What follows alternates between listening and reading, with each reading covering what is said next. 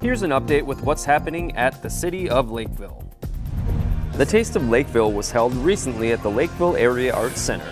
Hundreds flooded through the gates to sample foods and beverages from local vendors. Live music played outside while the inside of the Arts Center hosted a silent auction. The Taste of Lakeville is the Lakeville Rotary Club's biggest fundraiser of the year. Proceeds from the event will go to support scholarships, food shelves, and other regional initiatives.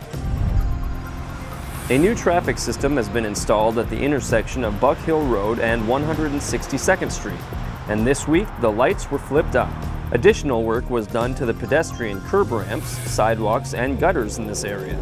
County officials and city staff say the change should improve overall function and reduce delays at the intersection.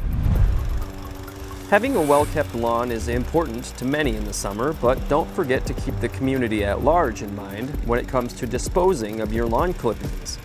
The city does not allow for the disposal of clippings on city property, which includes paved surfaces and bodies of water. Grass clippings expose water to excess phosphorus, which lead to algae blooms, which decreases the water quality.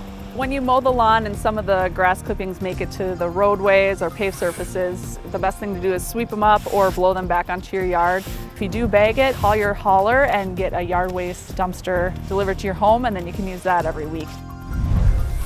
The Lakeville Streets team will begin pavement crack sealing the week of May 29th. Crack sealing maintenance is used to repair minor road damages between repavement projects. Roads will not be shut down during crack sealing maintenance, as the pavement can be driven on immediately following sealant.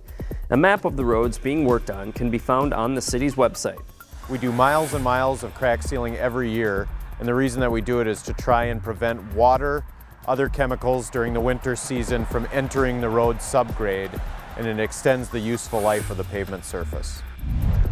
And just a reminder that city offices will be closed on Monday, May 29th in observation of Memorial Day.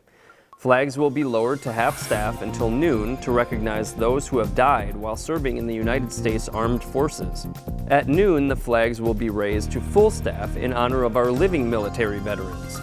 City offices will resume normal business hours on Tuesday, May 30th at 8 a.m. If you would like any more information about these or other city-related items, visit the city's website at lakevillemn.gov or call 952-985-4400. Thanks for watching. Now you're all caught up on what's happening here in Lakeville.